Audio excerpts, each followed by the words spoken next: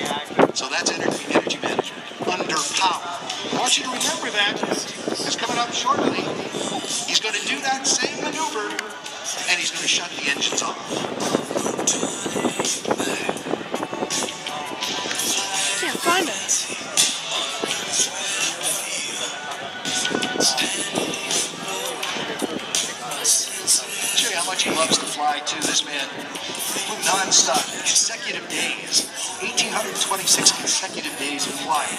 Wanted to set a record. Wanted to fly every day the entire year in 2014, and that it got silly. He extended that 5 years, 1,826 days. He just kept going and going and going. It was challenging at times, setting aside the time also for the weather, but he got it done. And now he's going to show us some energy management. It's a pretty impressive style. Again, he'll be dealing with the wind. So what he's doing right now is getting the right altitude. It's all about putting it right on the numbers, too. Yes, there's math involved. To do this, and you can, anyone can, but you're going to have to push yourself academically. Science, technology, engineering, and math, we cannot exclude art. For some reason, there is a dynamic engagement between art and STEM.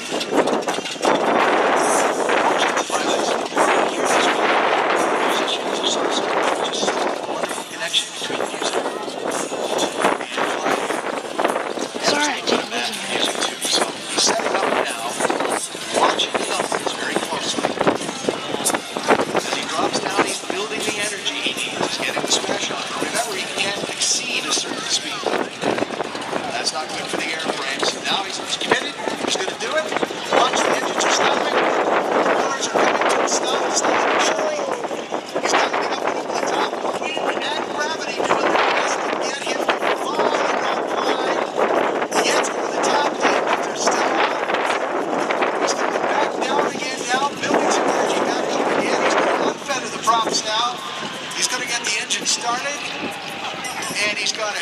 Good start on both engines, and now he's going to fly out of it.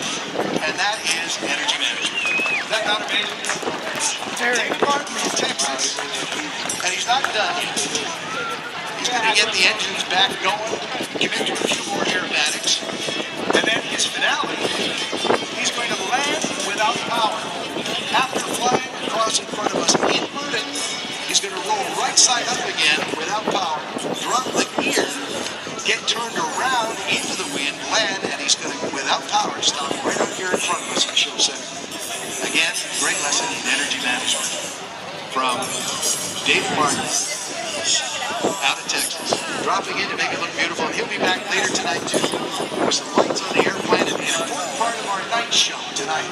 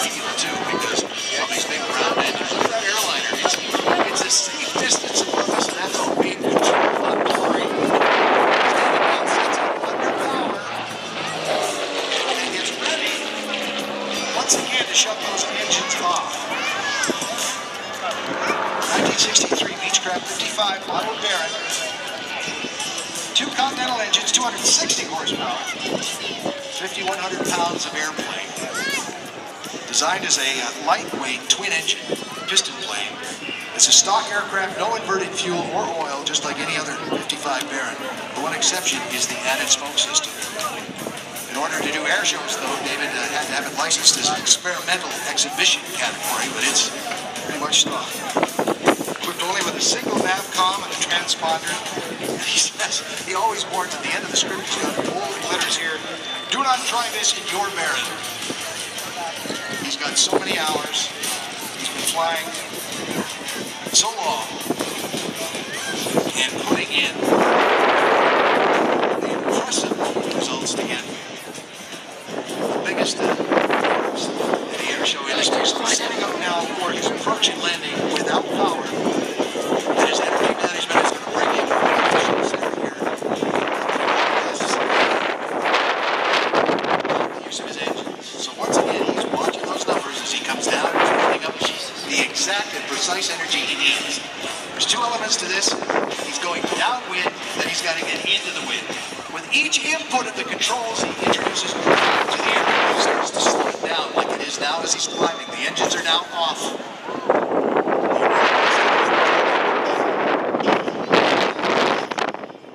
He's got to position the airplane with a negative G push out to get turned around and approach the runways. Now as he rolls right side up, more drag, he's going to drop the landing gear, and that's even more drag on the airplane. As the wheels slowly come down, that airplane starts to react to that, starts to slow down. Now he's coming down at a certain angle, which allows him to build some of that energy back up, and he's watching those numbers, and he's looking for the runway. And he's lining up on the runway, and he's dealing with quite a bit of a crosswind too. Down the runway, but also a little askew. So he's putting the nose into it, and he's sliding. A little slip. Still over the runways, but has he got enough energy to get back here to Show Center and complete it with no power at all? 3-point landing. Now he's just showing off. Perfect landing. He continues to roll. He's got lots of energy. Isn't this amazing? And if you can see David now, you'd see this big grin on his face. And a little bit of relief too, I'm sure. At Show Center out here where the tractors are and where our pyro group are still setting up for everything I've got to do tonight, he rounds the corner at center stage, and he comes right up to where he said he would be before he began.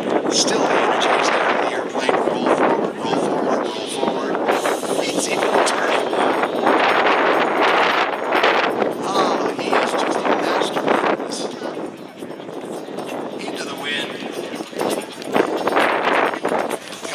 right to where he needs to be. The door's going to open up. And he's getting out. Ladies and gentlemen, please, so he can hear